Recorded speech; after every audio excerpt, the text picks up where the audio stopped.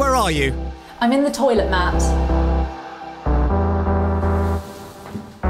Mollie, is someone there? Oh, someone's come in.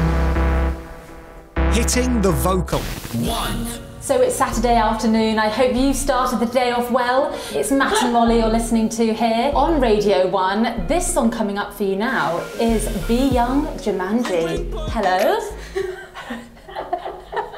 Did it sound like a Radio 1 DJ? Maybe. An interview. Right. Hi, how are you? Good. Good. What are you listening to at the moment? On the toilet. You know, when you're out and about or when you're on the toilet, you know, there might be a separate playlist for that. Oh, she's gone. Didn't seem all that keen, did she? She wasn't that keen to have the chat, no. Maybe it was because you launched in with the "Do you have a toilet playlist?" question. It gives a very new meaning to the phrase "wait for the drop." Filling up to the flush. So the next time someone comes in... Oh, someone's here, someone's here. So it's BBC Radio 1, you're with Matt and Mollie. Now, I've recently started re-watching Friends.